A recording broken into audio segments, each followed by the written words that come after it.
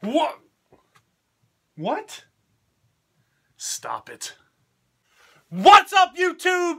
This is your boy John from Project Ellsworth, and I am back with you today for episode 5 of Fright Flick Friday.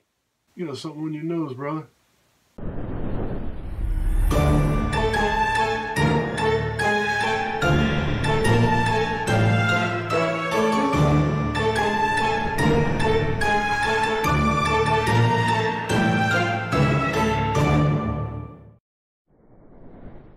Welcome to Fright Flick Friday.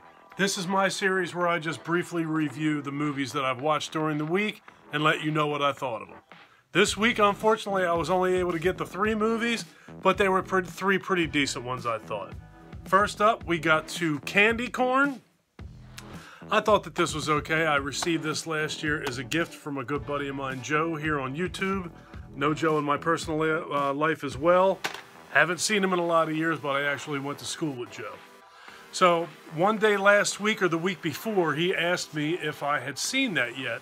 And I said, you know what? Let me do this dude a solid. He sent me this movie.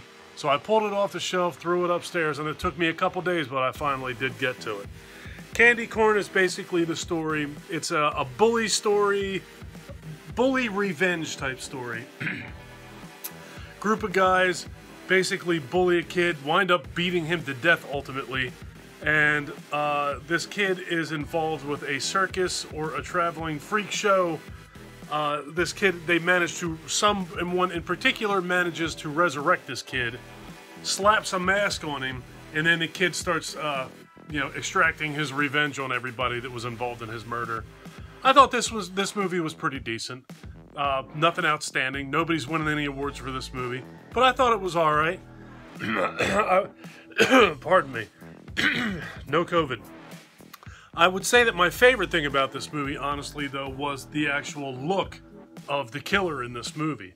After they brought this guy back to life and they put this mask on him, he looked pretty badass. He was a really cool character. I enjoyed it. But the movie overall, it was all right. It was nothing fantastic, like I said, but it was an okay flick.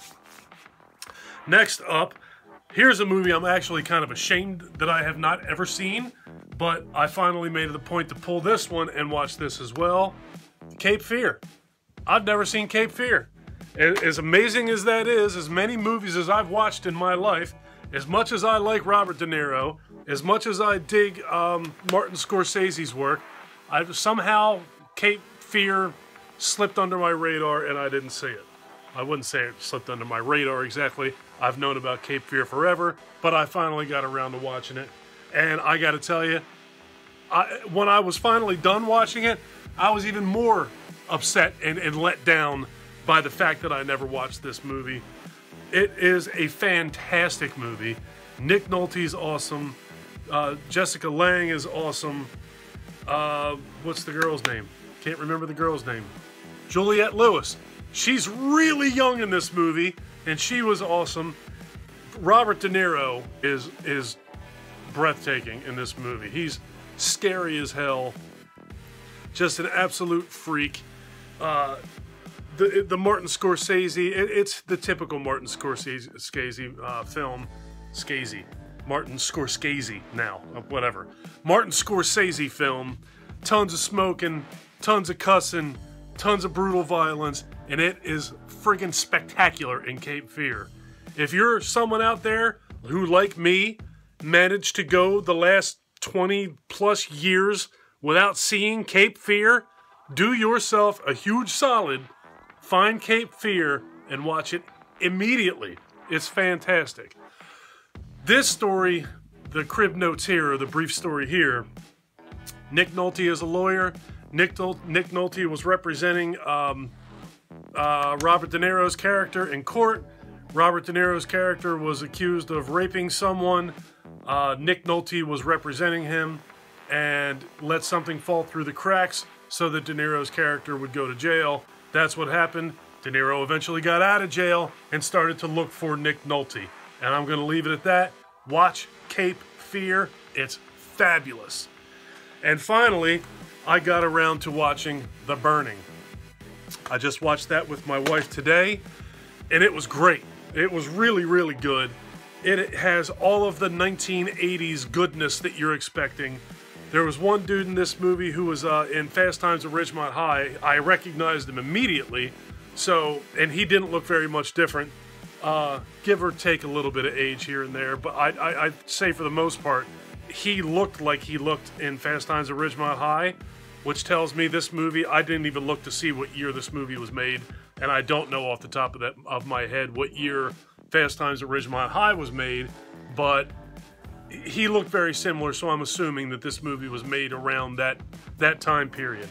It has the campiness and the look of a Friday the 13th movie, and it had a couple familiar faces in there. He was in there, and there was another, like the main girl in the movie. Don't remember her name. Didn't bother to look up the actress's name. I didn't check that at all, but she looked familiar. Like I said, there's a couple familiar faces. When the credits were rolling, I found out that this was a Harvey Weinstein product, or project, I should say. And then when I was watching the bonus features, I found out that this was the first movie that was created under the Miramax name.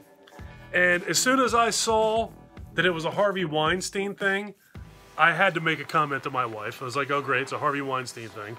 And then I almost felt gross that he's the guy who created this movie, and this was like the beginning of what ultimately is, I mean, call it what you will, but his career has been pretty legendary as far as filmmaking and Miramax goes, and the actors that he's worked with, and what that guy has done is legendary.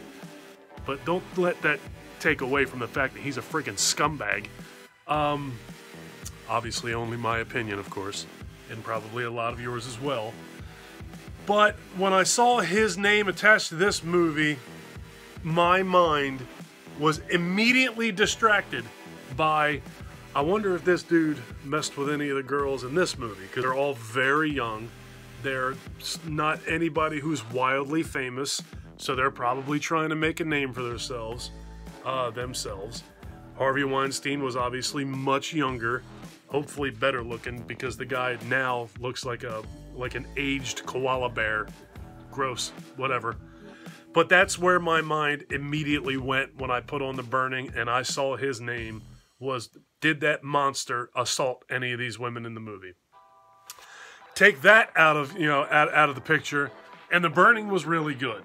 Typical 80s slasher, pretty cool killer, very interesting weapon of choice.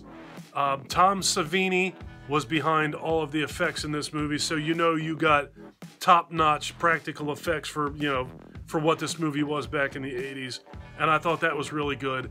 And you can see there's the typical Tom Savini stuff in the movies. You'll know it when you see it. I'm not going to get into all that. This isn't a Tom Savini review. This is a review of The Burning.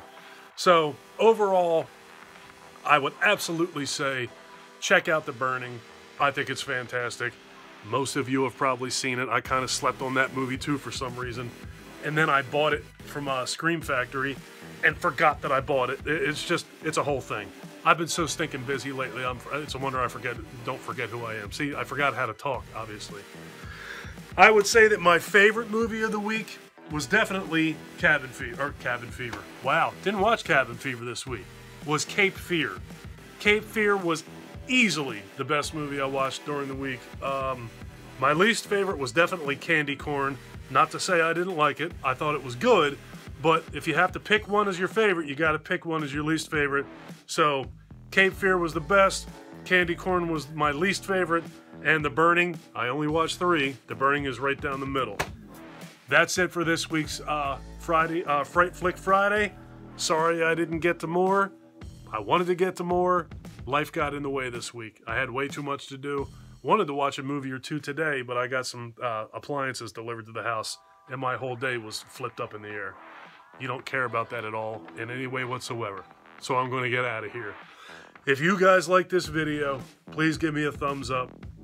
If you really like this video and you've been enjoying my content up to this point, please do me a huge personal favor. Click that subscribe button and ring that notification bell. Take care of yourself. Take care of each other. Have a kick-ass day. And thank you for watching. Later, folks.